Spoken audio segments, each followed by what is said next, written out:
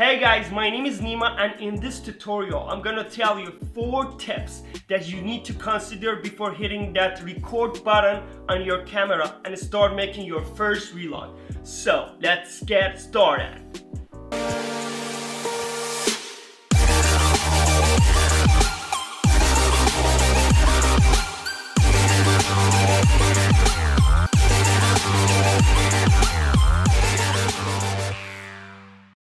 Hello guys, welcome to my brand new tutorial series here on my YouTube channel. Next to weekly vlogs, we're also starting weekly tutorials on how to get started making videos for your own YouTube channel from scratch. Everyone can grab their smartphones and start making videos. But what differentiates an awesome vlog from a normal one?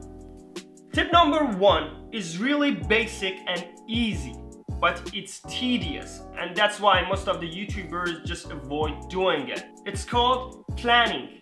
You need to actually sit down, grab a pen and paper, and write down how you want to tell your story throughout your video. When I'm making my vlogs, I make sure that the structure of my whole video consists of 3 main parts called the beginning, the middle part, and the ending.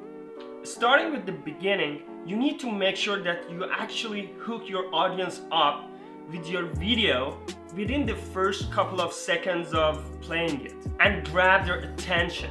You don't need to plan this footage like ahead of recording it, but I usually pick that up after I'm done recording all of my videos for that vlog that I'm making, and then I pick up about 5 to 10 seconds of my best shots. This footage needs to actually trigger your audience's curiosity, so they are gonna be encouraged to continue watching your video. After they are hooked up with your video, you're gonna continue with the beginning part. You're gonna start by telling what this video is about or what's going to happen. What should they be expecting? In my case, I usually start here at my room. I talk about what's going on, what my plans are for the day ahead, why I'm making this vlog, and what they should be expecting to see. Then you have the middle part, which is the actual meat of the video.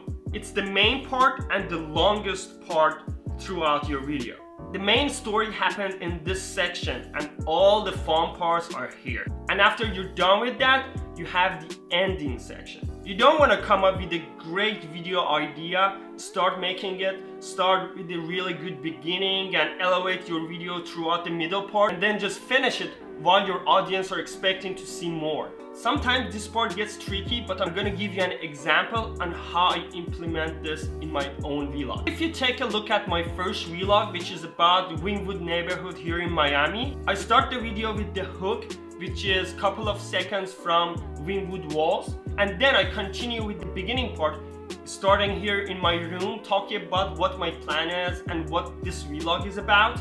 And then the middle part is me actually showing you the neighborhood and the beauty of there and what's there to discover. And for the ending part, I'm actually taking you back with the train into my home where I started the story. So we don't leave with an open circle. You want to close your story and you want to have a complete ending. So before you start recording, make sure that you have an idea of how you want to start your video and how you want to elevate it through the middle section of your video, and how you want to end it so your viewers will convert to subscribers. Because the last thing that you want is you're done recording, you head back home, the event is done, and it just happens once in a year, or it's a one-time thing and you forgot capturing one of the main parts of the event because you haven't had a plan.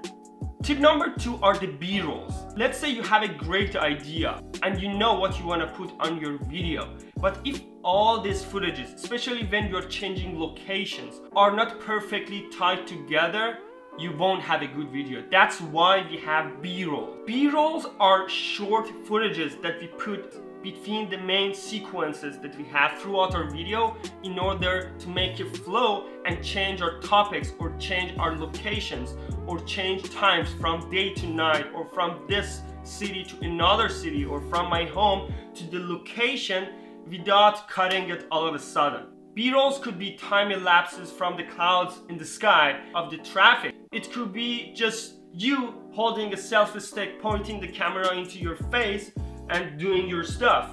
The main thing about the B-rolls are mostly you are not gonna talk over it, and you're helping your audience to get ready for the change in the flow of the video. To give you an example, if you take a look at my vlog about SpaceX rocket launch, I start here at my place talking about the launch happening tomorrow, and then I'm moving out from my home to meet up with my friend. I'm putting all of these footages from putting the camera in the box, getting on the train, and going through the stairs as B-roll. If you have a drone, you can easily have some drone shots and then just put them as B-rolls between your sequences. Tip number 3. Tip number 3 is about the gear that you use for capturing your videos. Believe it or not, one of the most handy and high quality cameras for capturing vlogs, especially if your budget is tight, is your smartphones. The video quality that you can get out of these smartphones are unbelievably good. As I recorded about 90% of my previous vlog on the Monster Jam event here in Miami, just using my iPhone XR camera. The only thing that you might need is a tripod mini stick, so you can put your camera on and point it towards your face and easily talk to it while you're walking. Tip number 4. You need to tailor the way that you make your videos based on your personality. Never try to copy paste the way that a successful YouTuber is doing his or her video. But in order to become successful, you need to find your own way of making the videos. Because if you are not yourself in front of the camera, the audience is not gonna feel that connection, and then they just stop watching your videos.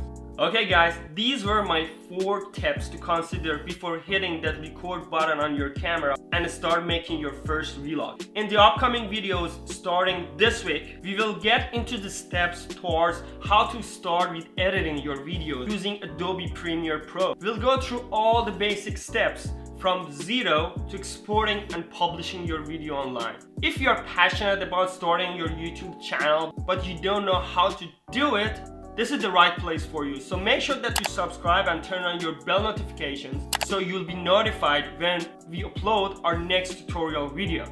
And yes, we will still have our weekly vlogs, so stick around. Thanks for watching.